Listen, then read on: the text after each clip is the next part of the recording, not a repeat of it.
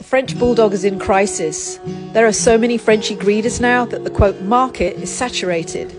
Pups are being given away to rescues because they can no longer sell them. So many Frenchies are being dumped at shelters by people that don't want to deal with their issues. In the last couple of years, the number of badly bred Frenchies with allergies, soft palate issues or gut issues that we've taken into rescue has skyrocketed. How did we get here? Because ignorant people believed the hype. They thought that they'd be able to buy a Frenchie, breed it, no F's given about health testing, and then get rich off the puppies. Instead, all they've done is create a glut of merles and oh-so-rare colours. Eventually, they'll be about as rare as a tan chihuahua. Frenchies have become a fad. Often it's breeders in China who create the hairless, the fluffies, the big rope, and then they send them to the US where more congenital messes are bred and posted all over social media. What you don't see is the mess left behind.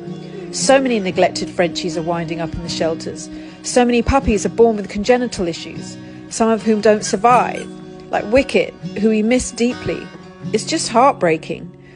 When will people take responsibility and stop buying online from crappy breeders? When will people demand health testing and regulation? Rescues like Road Dogs are tired of screaming help into the void and picking up the pieces. We need your support. Foster, adopt, donate, spread the word.